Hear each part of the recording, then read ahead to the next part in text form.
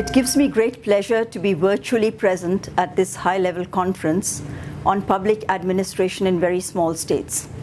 And I thank Max Everest Phillips, the Director, Governance and Institutional Development Division, for the invitation. The Commonwealth of Learning, or COL, has its headquarters in Vancouver, Canada, and a regional office for Asia in New Delhi.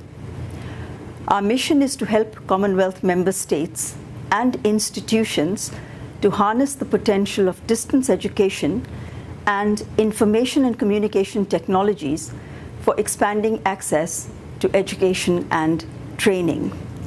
So it's appropriate that I use this familiar distance education technology to reach you. I start with the question, can technology support human resource development? The conventional methods of education and training within the classroom are inadequate to reach dispersed populations who may be spread out across various atolls and islands. So yes, ICT can play a role as more options are available to our citizens. Mobile telephones are the fastest growing sector globally, with 6.8 billion cell phones in use today. Community radio has had a second coming in countries such as India, Nigeria, Bangladesh, as governments are proactively awarding licenses. TV and internet are increasingly available. It's not just about access to ICT. There are other issues of connectivity, relevant content in the local languages and culture, which determine who can or cannot have access, such as marginalized communities and women. In addition, we have the issues of economic viability, such as questions of who will pay for the ICT systems. As a UNDP Human Development Report points out, and I quote, "The belief that there is a technological silver bullet that can solve illiteracy, ill health, or economic failure reflects scant understanding of real poverty," unquote. As we know, ICT do enable change and add value to the development process. But by themselves, they do not create the development process. ICT strategies are only effective, sustainable, and worth the effort if they're integrally linked to a broader, more comprehensive education and development strategy. One effective ICT strategy for education and training is distance learning. Distance learning has opened up access to education to millions of learners across the Commonwealth and is an option worth considering if we wish to close the gaps of access, costs, equity, and quality. Many governments across the Commonwealth are adopting distance learning to reach the unreached. One compelling reason for distance learning is lower costs. For example, the annual cost per student at the Korean National Open University is $186 as compared to nearly $3,000 for a campus student.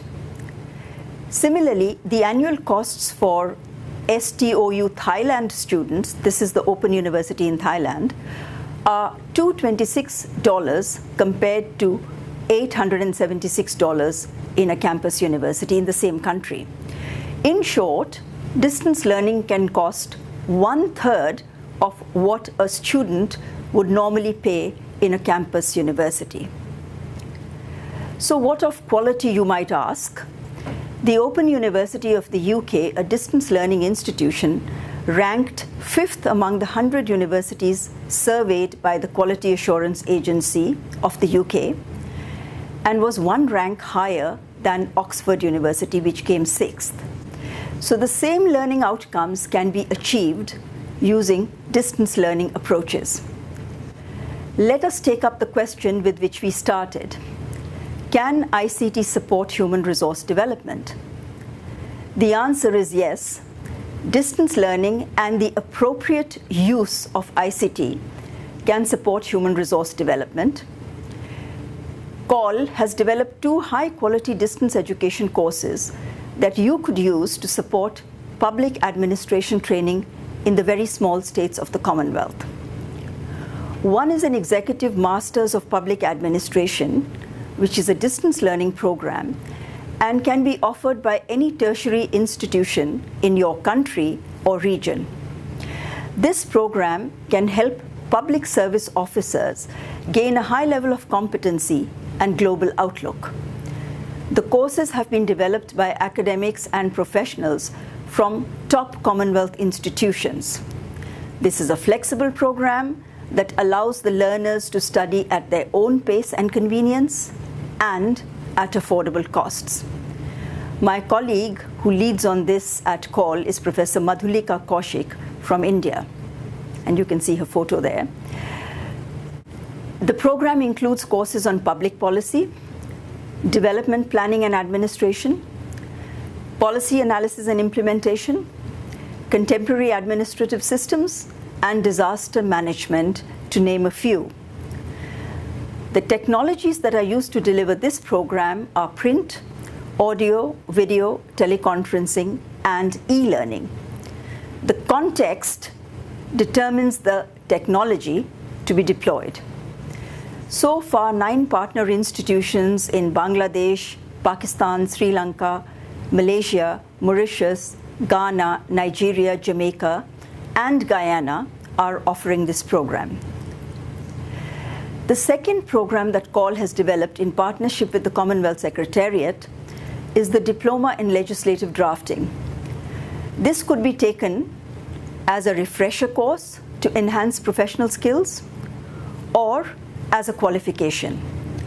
The courses include Introduction to Legislative Drafting, Instructions and Compliance, Structuring Legislation, and a project to develop drafting skills.